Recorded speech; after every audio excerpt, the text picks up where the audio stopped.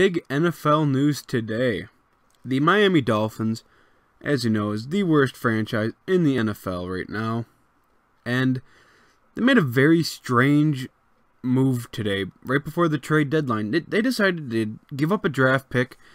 I'm not sure what draft pick yet, but they gave up a draft pick, and they traded for Aqib Talib. It doesn't really make any sense. I guess it's for Aqib Talib and another pick. So I don't really know where these picks are. If it's a 7th, 6th, 5th, hell, it could even be a 1st, which I doubt.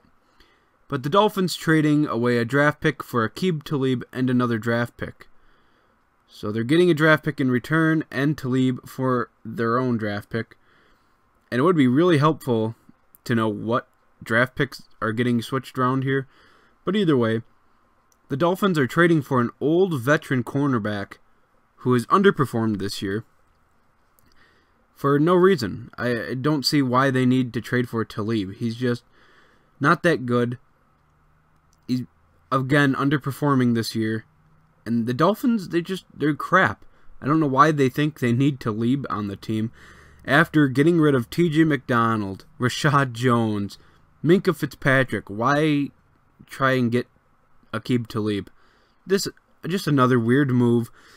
Just the Miami Dolphins being Miami Dolphins. Nothing new here. Just had to make this video about trades happening right before the trade deadline.